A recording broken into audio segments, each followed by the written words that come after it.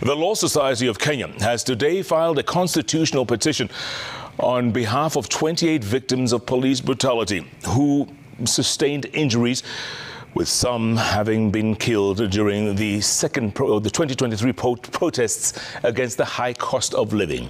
Now, speaking at the Kisumu High Court on Wednesday, LSK Kisumu chairperson Dorcas Oluoch revealed that the victims, drawn from Kisumu, Migori and Homa Bay counties, had suffered untold suffering following instances of police excesses during the protests.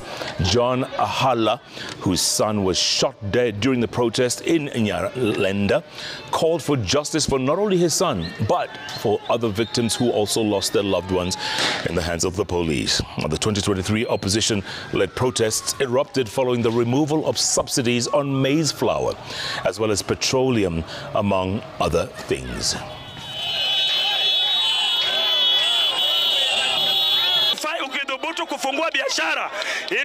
Baada ya kitu kutokea, wakubwa wa polisi walioshukuru kwa kazi nzuri, kuwapongeza kwa kazi nzuri. Natarajia saa hizo washapandishwa madaraka, wanaenjoy mishahara mizuri. Na sisi kama familia tunahangaika kwa majonzi, kwa kupoteza upendo wetu. Kwa hivyo haki kitendeke, tutafurahia. Our aim is to not only hold responsible those who took part in the atrocities, but to also push for greater command responsibility within the police service, as well as reparations and compensation for the victims and their family.